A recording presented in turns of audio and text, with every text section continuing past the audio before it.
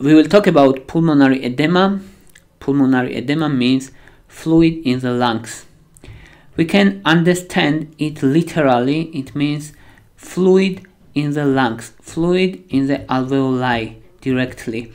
It's not fluid in the pleural cavity. When there is fluid in the pleural cavity, it is called pleural effusion. For example, if there is fluid in pleural cavity, is pleural effusion. But if there is fluid inside lungs, directly inside lungs, it is pulmonary edema.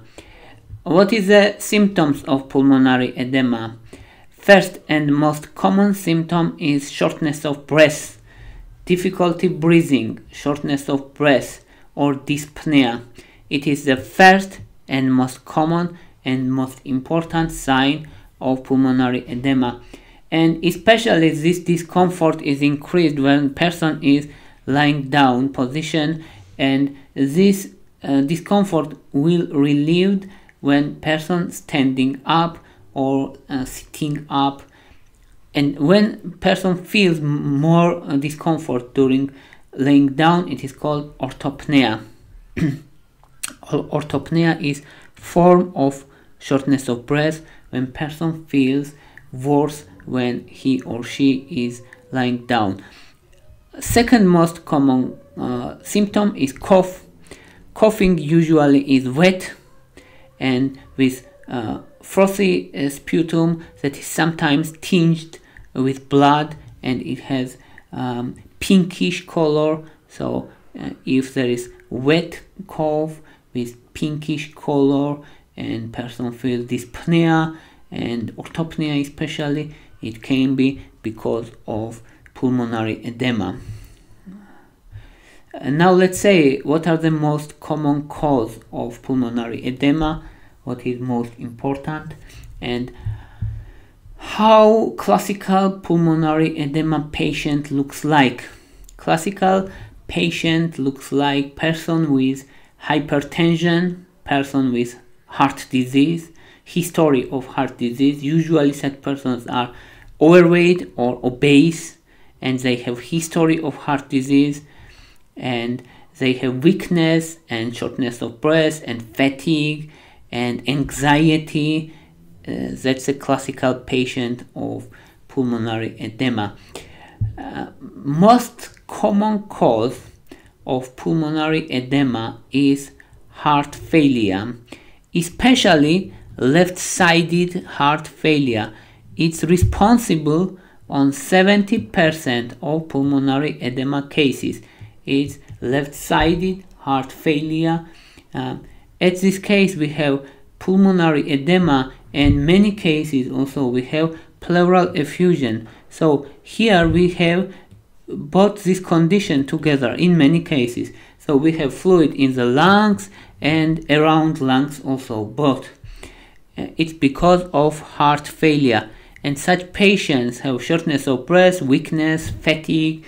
Usually they are older people, and this pulmonary edema develops over time slowly. It's progressive process, and it's not one night process.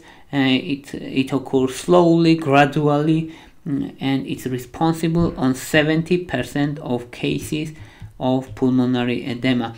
What is treatment at this case? Treatment is diuretics, AC inhibitors, ARDS.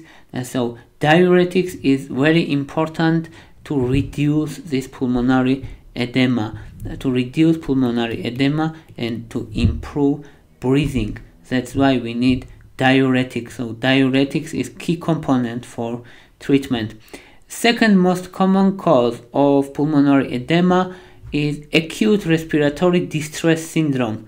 Acute respiratory distress syndrome means lung failure, acute lung failure. When person has severe pneumonia, for example, severe infection, severe trauma, severe injury of lungs, then acute distress syndrome, acute respiratory distress syndrome is developed, and it causes pulmonary edema also. It's emergency situation and it requires emergency treatment. Third most common cause is kidney problems. Usually kidney problems are chronic kidney disease or acute kidney injury.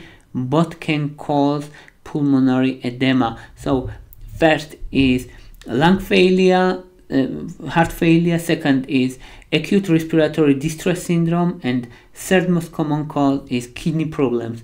And fourth most common cause is high altitude pulmonary edema. It is condition when person, usually young and healthy person, ascends to the high altitude very rapidly without acclimatization.